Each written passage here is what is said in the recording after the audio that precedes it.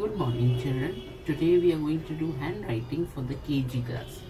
You have already done cursive writing. So today we are going to do 4-letter words, 5-letter words and 6-letter words and a sentence. The first page you will put classwork, words and the date. First word is flat, F-L-A-T, flat. Next word flash, F-L-A-S-H, flash. The 6-letter word flower, F-L-O-W-E-R, flower, and farmer, F-A-R-M-E-R, farmer. Now the sentence is, the food is tasty. Begin with a capital letter and make sure you end with a full stop. Now these 2 pages you have to do for classwork, and there are 2 more pages which has to be done for homework. Same way we've got 4-letter word, 5-letter word and 2 6-letter words.